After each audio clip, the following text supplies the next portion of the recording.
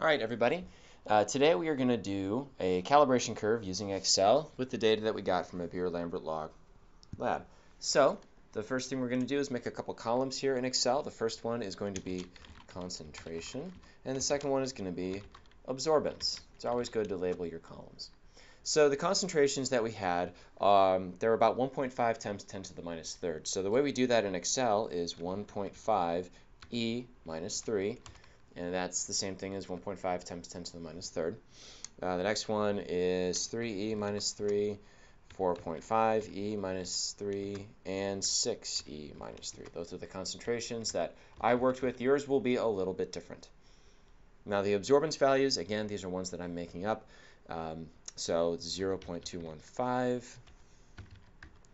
0.445, 0.627, and 0.856.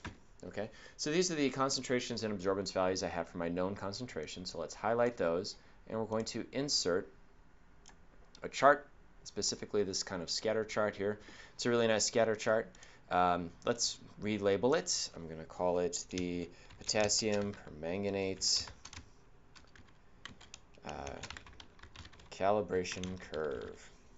And another thing I can do here in Excel is I can add axis titles, which is again always a good thing. So this axis down here is concentration, units of molarity, and this axis over here is going to be absorbance, and that is a unitless number.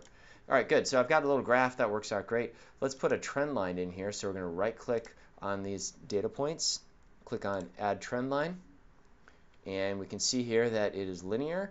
And if I scroll down a little bit, I've got this nice thing that says Display Equation on Chart, and that's what I want. So that is the equation for the line that goes through those points the best. Thank you.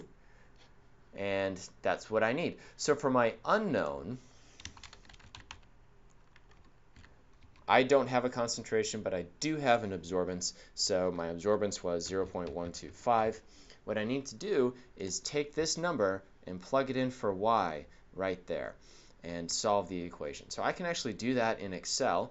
I can say that this cell will be equal to parentheses 0.125 minus this number right here because it's being added, so 0.0095. Again, I'm just trying to get x by itself on one side of the equation, divided by 140.33, and that comes out to 0.00082306. And that is the concentration of the solution that I diluted. So the original concentration is 10 times more concentrated than that, so 10 times this number gives me that, 0.0082. And that is more or less how we go about getting the concentration. This is a really straightforward exercise. I think you'll use it a lot, both in Chemistry 203 and beyond. So I hope you've enjoyed it. Thanks a lot. Take care.